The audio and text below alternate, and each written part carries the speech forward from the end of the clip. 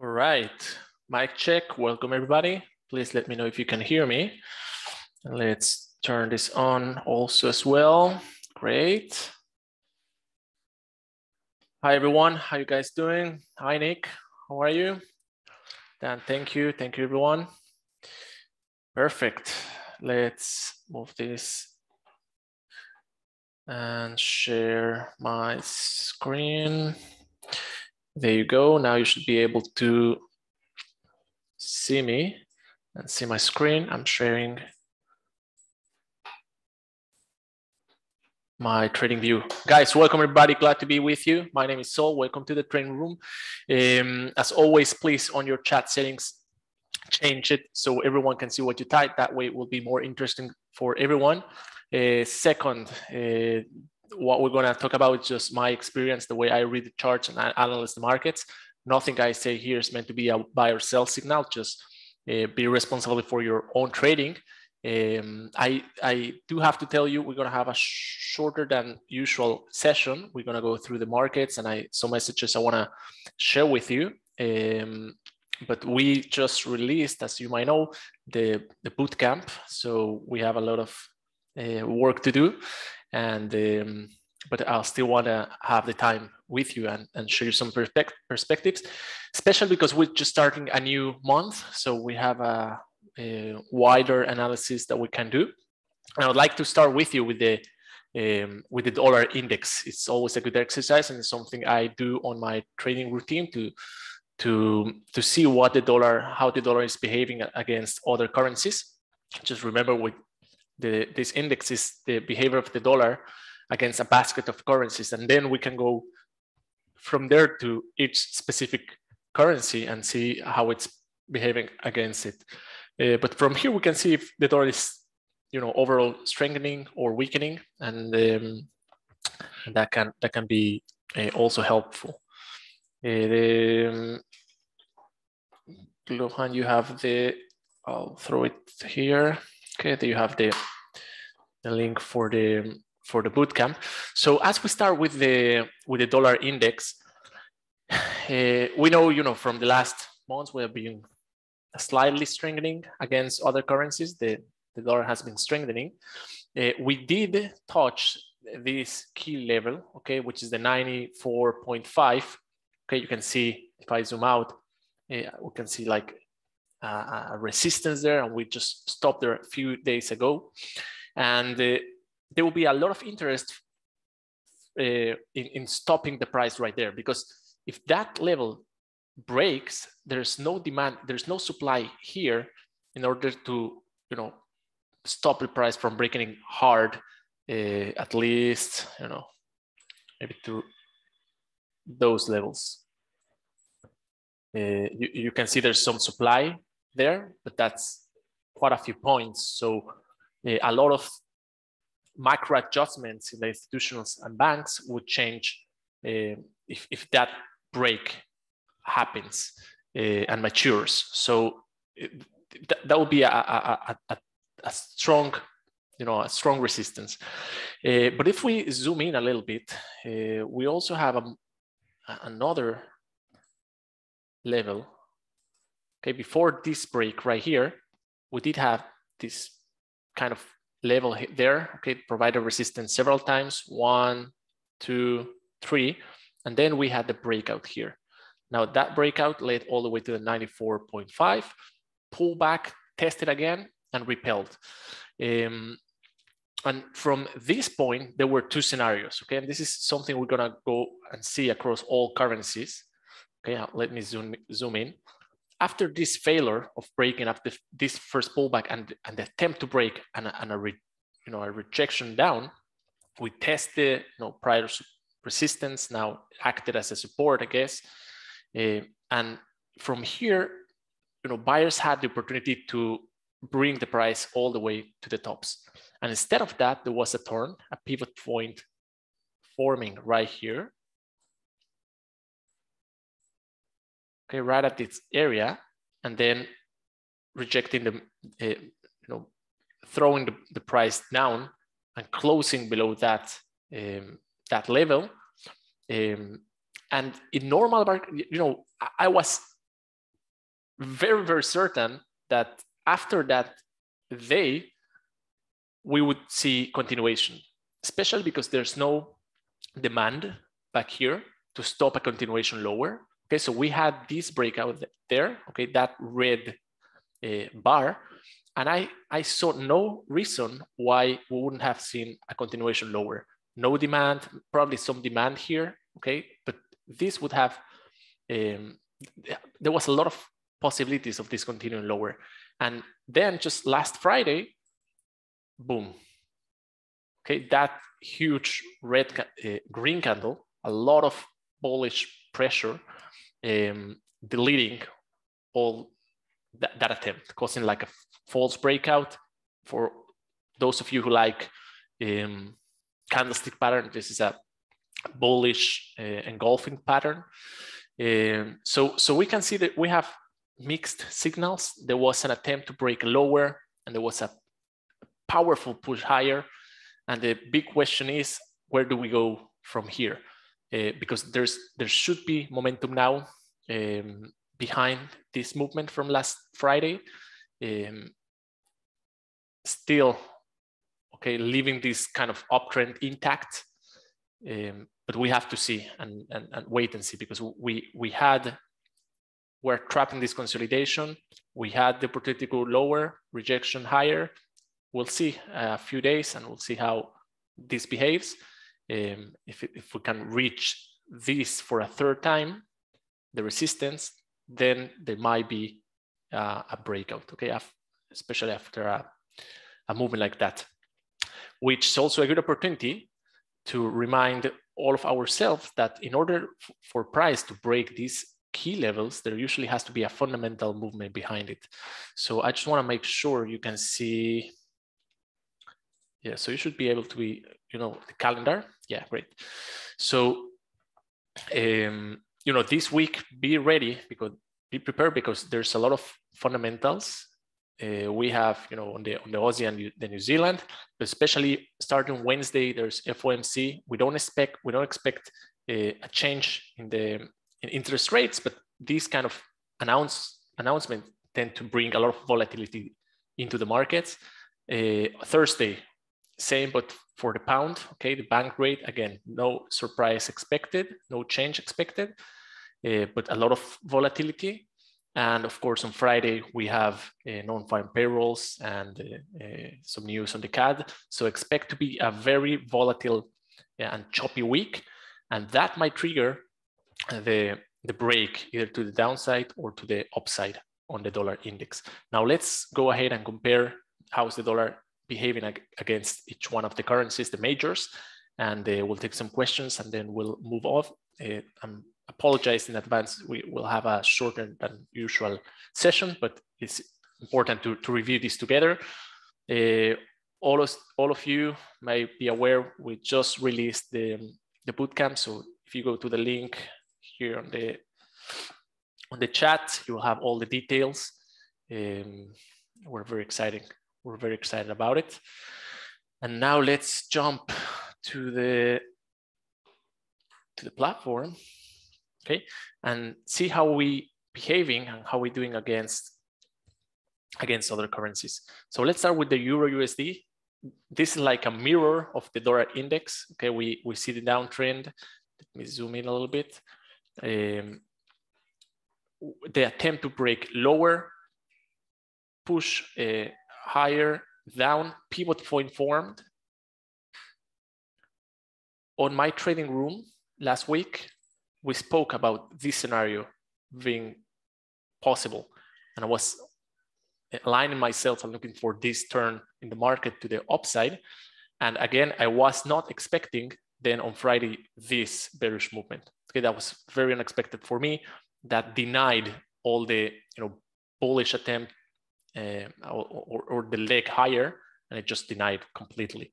A huge movement down. If we go and do a little, okay, of course we have where there's demand. Let me show you that more in detail. You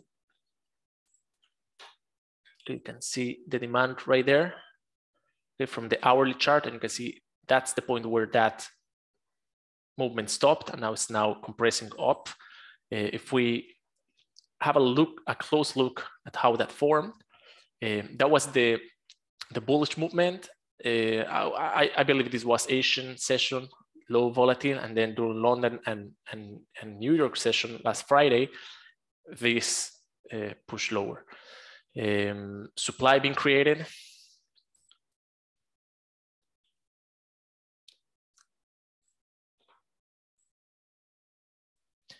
And the momentum down, all this area, okay, this was in real time, this was demand, correct? Real time, that was demand, just pushed through. So now that becomes a supply, that's a swap zone. So if we keep compressing towards that area, I wouldn't be surprised if we see now like lower, okay, either from these levels. And if it keeps compressing, there's more and more supply, all this area here, here, and here to keep pushing the movement down, especially because it is just compressing. You can see the momentum against compression. You can see how it's taking very, very long, and we have already passed the London session. We're getting to the New York session, which are volatile sessions, and we're just compressing all day long. So it wouldn't surprise me to see price forming a leg lower. If we clean this a little bit,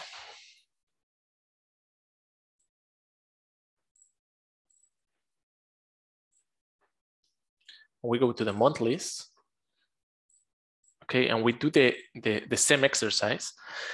We can see 2 months ago, and we spoke about it, I believe, in my trading rooms. We had these 2 months forming tails at the bottom, okay, reacting to demand or support or whatever down here, and the opportunity to create a push higher. Once that failed to form, okay, with this red candle here, now the door opens up for the opposite to happen. So now the fail to move higher opens up the opportunity to move lower, which was 2 months ago, and all October last month, we form a tailed and a rejection, which is Friday, okay, last day. We just saw the details on that.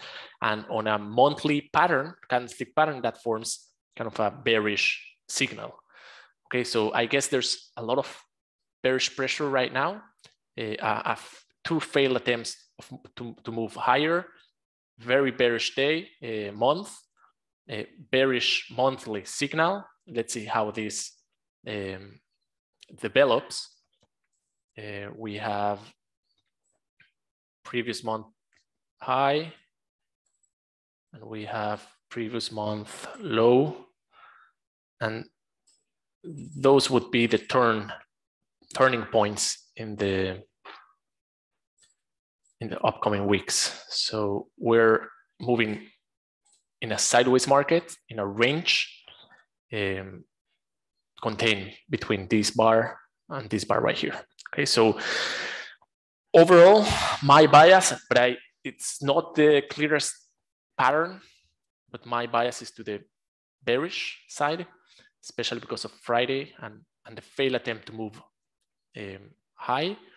There's some demand here. There's a lot of interest on holding on that level and preventing a break lower. But I see here a lot of bearish pressure. So my overall bias would be to the downside. Pullbacks to the supply areas, we just saw on the hourly charts, are good opportunities to sell, and I'll maintain my bearish position or my bearish bias all the way to this line, probably these levels right there, because there might be some supply there. We have to go and do some analysis, but there might be some supply there. But as long as we're below this red line, I want to be bearish. Okay.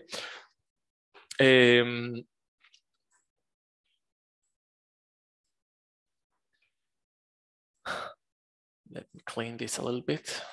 Pound is kind of a different story. If we just look at that, okay, that's a very aggressive recovery. Okay, there was a push lower, pullback, and many attempts. Okay, there was a lot of bearish signals here at this point to continue lower, and instead of that, we moved higher. So after that movement, all my bias was to the bull side. Okay, to expect either for a sideways movement or a pullback and to continue higher, and that remains the same, intact. I will be looking for demand areas in order to go long, again with a little bit more cautious because of last Friday, which was very aggressive. But besides that, and this pair, I continue with my bullish bias on as long as we stay above this demand. If we go to lower time frames, we might see other demand areas. No, not really. Okay, there's a lot of compression here, so price shouldn't hold there. So we have the demand down here. So as long as we stay above this demand, I'll maintain my bullish bias, but very careful because of the probable strengthening of the dollar against all the currencies. USD JPY, it's a much clearer story. It is the only major pair I see actually trending. Okay, break, pullback, trend, or leg, pullback, leg. This is actually trending for a while. The JPY weak and the dollar overall strengthening. So that's why we see these aggressive movements up. Right now, we just met, and let's go to the monthly. Okay, you can see there's a lot of resistance. Okay, monthly resistance right now where it is. That's the reason it stopped there. And now the price, it is contained there. The big question is, where is this going? Will it just break? And if it breaks, this is already a touched, okay, a test supply, so it might just continue higher. Will it pull back? Also, if it pull backs, there's a lot of demand, so pullbacks will be very healthy in order to continue the bullish trend. A break on this resistance. Okay, you can see there's little tails there, some supply there, back here, but after that there's nothing for at least 200 pips or 250 pips. So a break here has a potential movement of 200 pips. But here my bias is much clearer. Okay, it's a bullish bias. Not right now. Right now, I'll be buying at the highest price. So I don't want to buy right now. I want to wait for a pullback of to a pullback to this area or to lower demand. Let's see if we can find more. Not really. Okay, all the way to this area.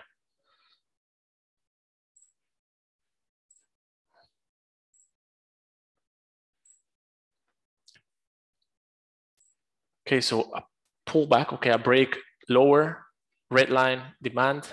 I will keep my bullish bias as long as we are above this line. So any pullback, I will be looking to buy. That's well aligned with the dollar strengthening, the dollar index, and the yen getting weak against most of the pairs. USD CAD, different story, kind of. This is one of the only ones we see the US dollar actually weakening against a specific currency, which is the USD CAD. We spoke on previous sessions about divergence being formed here, supply, how price came, react to supply, we're moving down. And here is this red box is also a fresh supply. So we might go to test that area again, that supply, but the overall pressure right now is to the downside. So if we break to the upside, we have an untested supply right there, and I'll be looking to sell. Okay, that would be the pattern I'm looking for. So that's for the USD CAD, Kiwi, and Aussie stronger. Okay, looking stronger. We see the Kiwi getting stronger. Now this consolidation, and we do not see here, okay, if we analyze Friday, which is this red candle, we don't see that engulfing candle as we see on the euro, or we don't see that very aggressive pressure of the dollar against the Kiwi. So that remains my bias here, bullish. Okay, Kiwi getting stronger, moving sideways. It might break down, of course, but there's demand right there. If you go to hourly charts, you will see it, demand right there. And if we look how price have been behaving and developing, we see a lot of sideways movement, sideways, leg, sideways, leg, sideways. Now we're moving sideways. So we know a leg is coming. These have been average, kind of average movements. Okay, look at that, okay, that movement from here to here,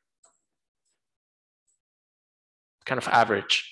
So we might expect a move. Okay, if this breaks, might go down all the way to this demand right there. Who knows? But my bias, the fact that Friday there was not pressure to the downside, I would be more inclined to buy.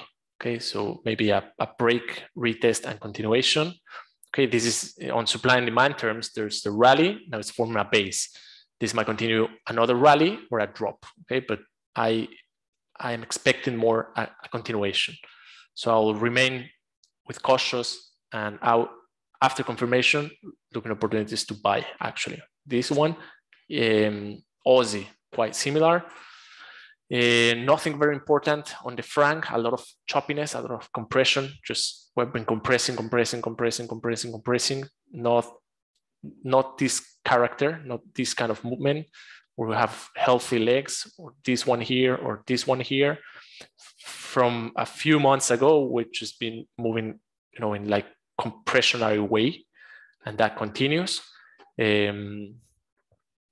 So I need more information. This is quite frankly moving sideways. So probably on this demand back here, we can buy. If it goes all the way up to this supply, we can sell, but not right now. We're in the middle of nowhere. Okay, I try to stay away from compressing markets. It's very hard to manage those ones. And yeah, let's review the GBP JPY. And we see a similar pattern than the US, the yen getting weaker. If you go to euro yen, you will see the euro weak as well. So pound getting stronger, now compressing. And this pattern is a beautiful pattern, because 70% of the times you tend to see continuation higher. The question is when. So if we try to find some demands, let's throw some lines.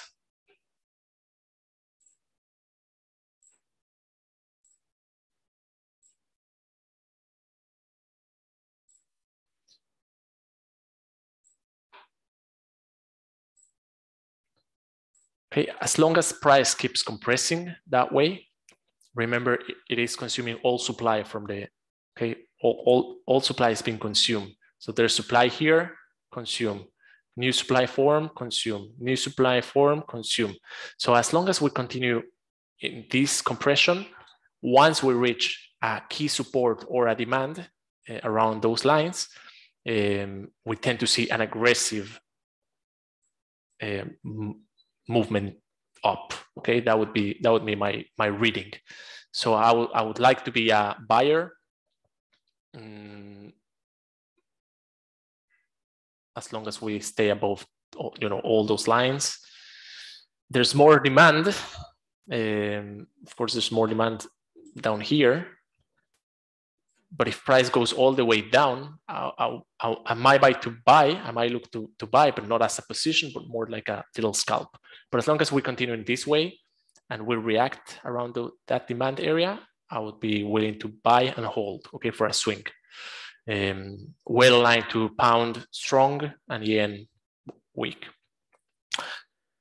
Okay, let me see if there's any question, guys. Any other pair you tend to trade, you want to analyze together? Any questions, anything? After reviewing that, I will always ask myself which part is clearer, okay? So for me, the clearest ones are USD JPY, okay, clear bullish bias, dollar CAD, clear bearish bias. And for my intraday trading, I tend to go to the Euro USD. In this case, I will go neutral bearish, okay, a kind of. And Nick's requesting for pound New Zealand. That's a pair I don't tend to trade, but clearly bearish. Approaching demand. So we might see a stop there, but there's a lot of, you know, these kind of movements. That was Friday. These kind of movements creating